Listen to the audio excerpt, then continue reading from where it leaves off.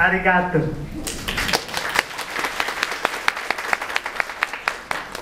I'd like to start off by saying, Hi! はいというところから始めさせていただきたいと思います。I have to apologize that I don't have my jacket on. Coming from Texas, I should be used to the heat. テキサスからやってきたんで、本当はですね、暑さに慣れてるはずなんですが、非常に溶けやすくて、ごめんなさい、上着を脱がせていただきます。However, for the past 6 days, you good folks in Japan have been spoiling me.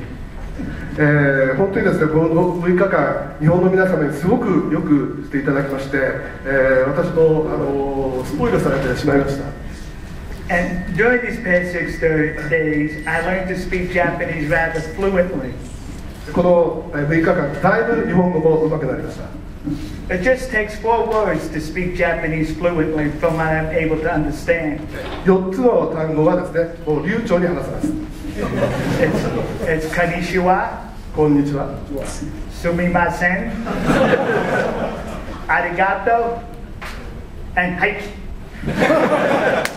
See, I speak Japanese. はい、日本語はこの通りになります。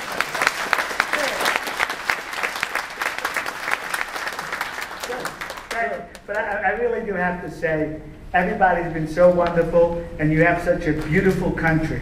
本当に皆さんに親切にしていただきまして、また日本という国は本当に美しい国で、私も感動しています。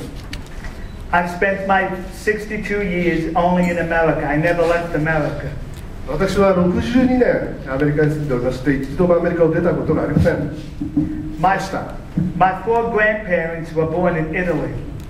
そして私のですね、4人の、おじいさんおばあさんはイタリアの出身です。So my dream was the first foreign country I was going to go to would be Italy.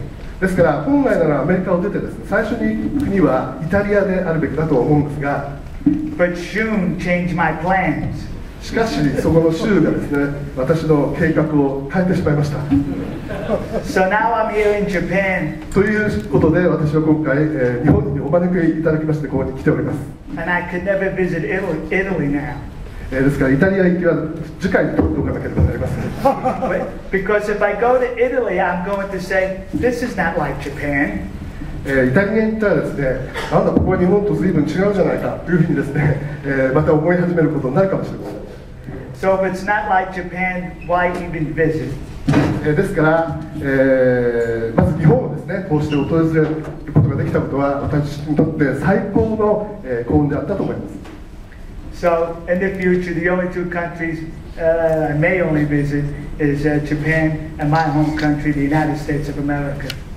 ですから、これからもですね、私が行ったり来たりするのは日本と、そして私の母国であるアメリカと、この2国間を行ったり来たりして、両国のためにことになったと思います。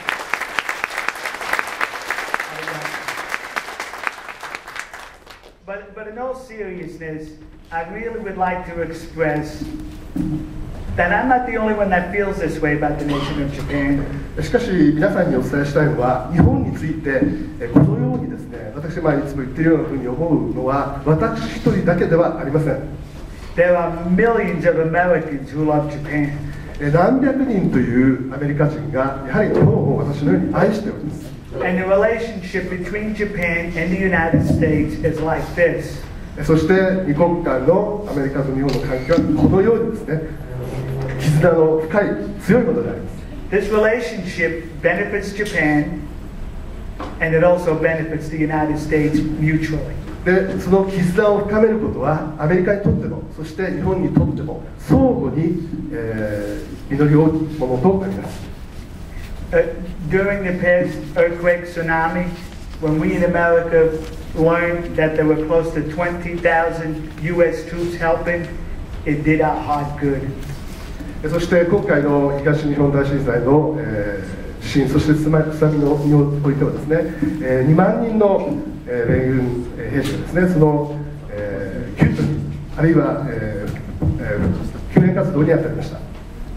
The nation of Haiti, which is close to the United States geographically, ハイチはアメリカと非常に地理的にも近い、ところにありますけれども、suffered an earthquake, I think it was last year. 確か去年でしたか、地震の被害を受けました。And the United States was first there to help also. そしてもちろん米軍もそのハイチ地震のですね、救援に向かったわけですけれども、And many Americans question, why does it always have to be America? アメリカのその、国民はですね、どうしていつもこういう時に出てくるアメリカではないとならないのかというふうに、疑問に思ったりしたものです。We did not ask that question when we come to help Japan. しかし日本に来た時はそういった思いは全く持ちませんでした。And a big part of that has to do with your culture has creeped into the United States. というのは、日本のその文化というものは非常にそのアメリカでも受け入れられているからであります。When we see a piece of an electronic device or wizardry, we don't have to see where it comes from. We know immediately if it's wizardry, if it's phenomenal. We know it's going to say Japanese, Japan. こういうエレクトロニクス製品ですね、こういったものをアメリカ人が見たときに、一体この機械ですね、どこで作られたものかというのをですね、全く疑いもなく、言うことができます。もちろん日本であります。And also, your anime, am I saying that right? Anime? Your anime has captured the imagination of American youth. そして日本のアニメというのはですね、アメリカの子供たちのイマジネーションを豊かにしています。And a lot of them say that they would like to go to Japan to learn from the masters on how to engage in that animation. ですからアメリカの子供たちはぜひ日本に行って、そしてこのアニメのですね、技術なんかを学びたいというふうに言っています。And your cosplay has creeped across the Pacific also. そしてコスプレも大量を渡りました。It's big in California and it's working its way east. そして、今ではですね、カリフォルニアを制覇しまして、東海岸に向かってどんどん進出をしています。And your automobiles are known in America for never breaking down. もちろん自動車、日本車についてはアメリカでは絶対に壊れないという神話が出来上がっています。Now, American fathers who have daughters are like fathers who have daughters all over the world. They protect their daughters. アメリカのお父さんたちは世界の他の国のお父さんたちと同じように、そのお嬢さんたちをですね、The daughters is good. Right. In American families, it's like every other family. You protect the daughter. ですからどこの国のお父さんもですね、娘さんたちをこう保護、プロテクトしよう、守ろうとします。So when their son wants their first car, we give them an old beat-up car. ですから、車をですね、与えるときはもう壊れてですね、今にも事故りそうなそんな車を買えたりはしません。Because we don't care if the son breaks down on the side of the road. He has to learn how to repair the car.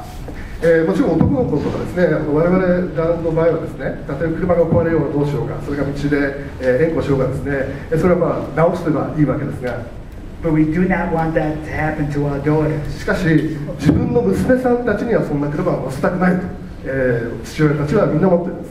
And I tell you all this because a friend of mine has a Toyota truck with 200,000 miles on it. 私の友人はトヨタの、トラックを、持っていまして20万キロ走ることができています。And he gave it to his daughter. でその20万キロ走った、トヨタのトラックですね、それをお嬢様にプレゼントしたわけです。And he told me he's not worried about his daughter driving that car and being safe because he knows his daughter would be safe in that Toyota with 200,000 miles. そしてそのお父さんはですね、全くその娘さんがその20万キロすでに走っているトヨタを運転していることに心配をしていません。というのは20万キロ走ってもトヨタのトラックは安全だということをですね、そのお父さんは確信しているからです。When I first arrived into Japan, soon we drove to Taiji, Japan. 日本に初めてやってきた時、まずシュンがですね、私を、タジに、連れてって車で連れてってくれました。We were looking for the goyim of Sea Shepherd. シーシェパードのですね、非常に、人相の悪い男の、姿を見ましたけども。But the cowards were not there like cowards usually do. They run. しかし、車はですね、その日も全く問題なく、気分快適にですね、ドライブをすることができました。Well, in all honesty, they did not run from me. もちろん、In all honesty, they did not run from me. They weren't running from me. 彼らはですね、私のことを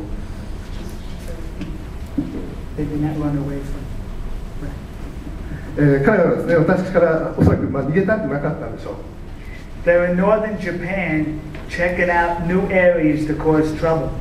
西日本では、新しいですね、いろんな問題がまた起きてきています。So your nation is healing from the tsunami, the earthquake, and what Sea Shepherd does, they still come here harassing your good folks. 東日本では地震が起こって津波が起こりましたけども、西の方ではですね、シーシェパードがいろんな問題を起こしている。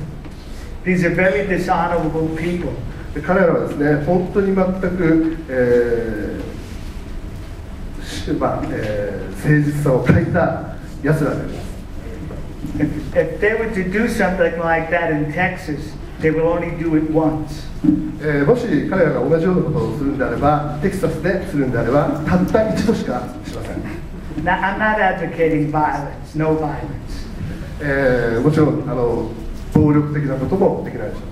It's not part of your culture. 日本はですね、その暴力のそういう文化を持ってないわけですね。It's part of mine. 私の場合は違いますよ。テキサスの場合は我々の文化だけの部分はあります。But the best thing to do is when you come across bums like that, is just to point at them and laugh. もしですね、ああいうシーシェパードのやつらが来ましたらですね、とにかく愛想を指さして、とんでもない野郎どもをね、笑い、なんて言いますね、笑い、なんて言うんですか。笑い飛ばしてやろう。失礼しました。ありがとうございます。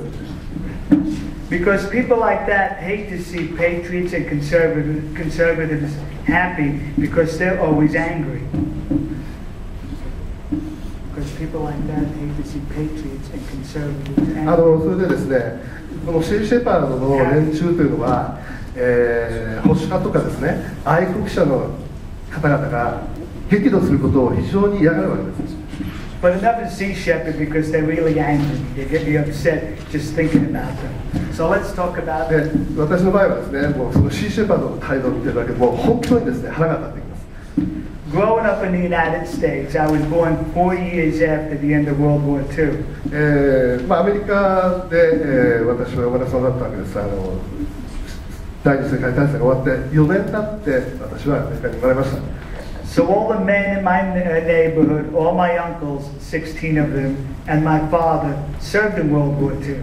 ですから私のおじさんとかですね、近隣の、人たちはみんなですね、第二次世界大戦に参戦しました。